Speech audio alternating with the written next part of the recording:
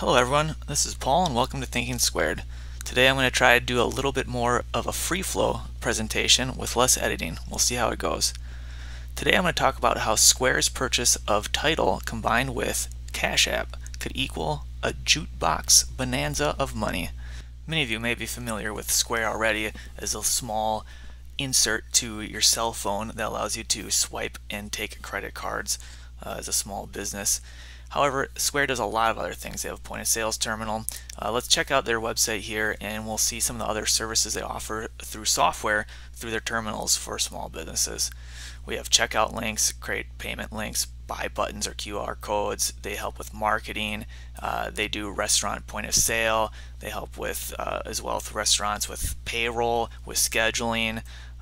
They do general retail point of sales, appointments. If you're a hairdresser, for example, if you have a salon, they can help with appointment setting. They have software for that. They have checking available. They have payroll available. They do small business loans, dashboards and analytics for your small business. So really, Square not only allows small businesses to accept credit cards, but they have a suite of software that allows businesses to be more efficient and have access to all the same different software tools that a larger business would. In addition, Square also has the Square App Marketplace, which is equivalent to a Google Play Store or the Apple App Store, where third-party developers can make applications and sell them to Square users through the Square platform. And these are usually created for very specific industries or specific needs. So not too long ago, Jack Dorsey, the CEO of Square, announced that they will be buying Tidal, which is a music streaming service. The general idea behind this is that Square will be able to help artists on the Tidal platform the same way they've helped small business owners with being able to accept credit cards. So they view musicians and artists as entrepreneurs, and they think they can help create a suite of tools and software to help these artists grow, basically creating a business around their music or their art, in this case mostly music, as what Tidal is doing right now. So Tidal is a streaming service just like a Pandora or like a Spotify, specifically for music. One of the things that is different about them, there's no free option as of right now. It's all paid subscriptions, and they are known for their quality of music that the quality of the streaming that they allow on their service. I'm going to scroll down here and see you get the same things. So there's 80+ million songs ad-free because you're paying, right? Mixes and radio, hand-picked playlists, videos, live streams, anywhere you want, right? As long as you're connected to the internet. And you can sign up for different qualities of streaming here. The very highest one here is high-res quality, is 2,304 to 9,216 kilobytes per second, which would be pretty high quality. I'm assuming you have to download some of that in order to get that high of a quality streaming. That might be difficult depending on what type of connection you have. And here the premium connection is $9.99 a month, and the hi-fi connection is $19.99 a month. And I know many of you probably already know what Cashapp is, but a quick review of Cashapp's like a Venmo, essentially. You can send money to other people with Cashapp. You can connect a debit card to it. You can use it as a bank account, essentially. You get a routing and account number, and you can have money direct deposited. And now you can invest with it as well. You can buy Bitcoin with it, or you can buy stocks as well. Alright, so we reviewed kind of what Square does and the services they offer, right? And we talked about Tidal and some music streaming business and Square's plans to ultimately help artists the same way that they've helped small business owners. But I think there's a cool integration that could happen here that would be relatively simple. I'm not a programmer, but I would assume that it's somewhat simple. That could generate some, significant revenue for Square. I mean, not super big, but it'd be a cool feature to do.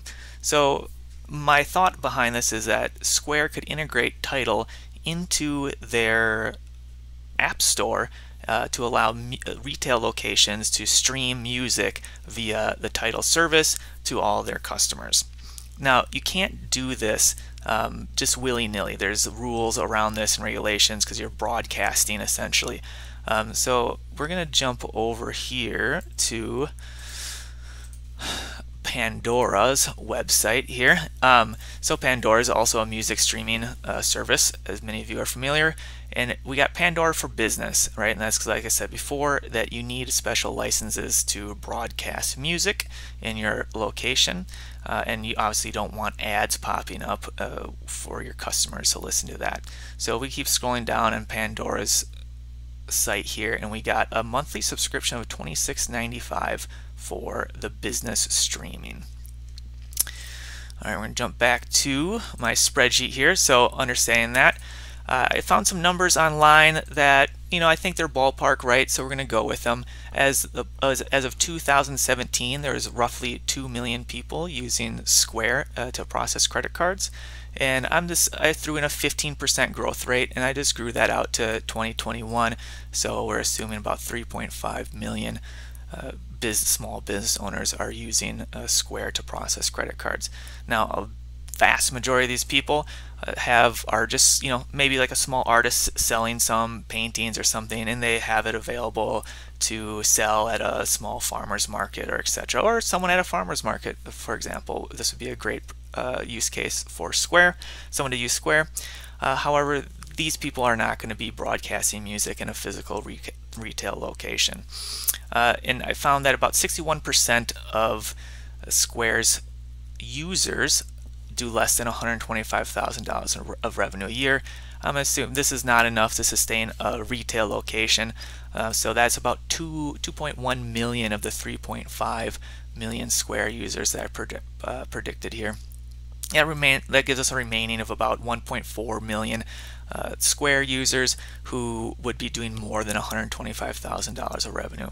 Now, you go out online, you can look. The average restaurant is going to do a little over $1 million of revenue per year to be able to sustain itself. So I figure you got to do about at least $500,000 of revenue to maintain and support a retail location.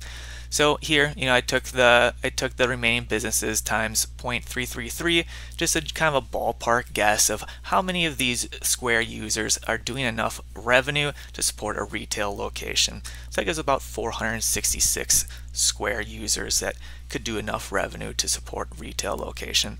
Now, not all these retail locations are going to be ones that want to play music or have customers inside of them. So I said just ballparking again. I'm going to say half of these companies that do enough revenue are going to be retail, and they're going to maybe want to play music in their store. So that gives us about 233 users. So here you can see I took the 466 times 0.5 to get half. And then we'll just use the Pandora price of $26.95 a month for a business license to stream music, and that comes out to $323.40 a year. And then we take the 233,000 businesses that may want to stream music times the 323 a year, and we get a revenue of about $15 million a year for Square. Now, this is going to be a huge win, but I think this gives more exposure to Tidal. I think it's a quick win, and for a potentially quick win that can generate this much in revenue, and as Square grows internationally, this could really help Tidal grow internationally as well. So I think it's just a good synergy for these two companies. It's a quick, easy win, and it's going to benefit both Tidal and Square relatively quickly, in my opinion. So now I know you're thinking probably, Paul, you talked about how Square can integrate between Tidal and Cash App and why that would equal Jukebox money. Well, and here's my little idea behind that. I thought it'd be cool if you could integrate all three, so that if someone's at a restaurant that has Square, that's using Tidal for streaming, and then there's a Cash App user inside that restaurant, they could, maybe through GPS or maybe through a QR code on the tables, that the Cash App user could then buy or request a song to be played in that restaurant or that location while they're waiting to enjoy, and there could be some revenue generated from that.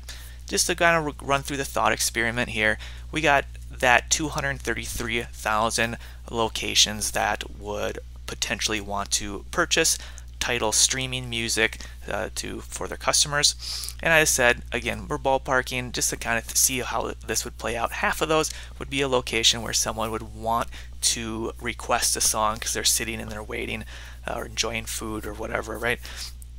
And then let's just assume 20 songs get requested per day at each of these locations, and we're going to go with a cost of 99 cents to request each song. So I just took the 116,000 locations times 20 songs a day times the 99 cents, and we get $2.3 million. This could be a lot larger number. I don't know how to get proper estimates for number of songs that would potentially be requested in a restaurant per day if this service was offered. And there may be a lot more locations that would want to do this than I'm estimating. I know there's over 1 million physical locations of restaurants. It's hard to know how, and a lot of those are chain restaurants, so it's hard to know how well penetrated Square is into those chain restaurants and how many of those locations would then want to do it.